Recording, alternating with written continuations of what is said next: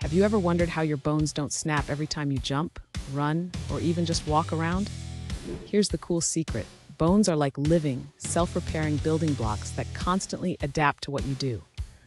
Imagine your bones as a busy construction site where tiny workers called cells are always at work. There are two main teams: builders, osteoblasts, who create new bone, and demolition experts, osteoclasts, who break down old or weak bone. When you move, your bones feel pressure and tiny stresses, which sends signals to the builders to make certain spots denser and stronger. Meanwhile, the demolition experts clear out bone that's no longer needed or is damaged. It's a constant balancing act that keeps your skeleton strong and healthy. If you sit still too much, your bones don't get the message to stay strong and might become weaker over time. But when you're active, your bones get the signal to bulk up exactly where it's needed most.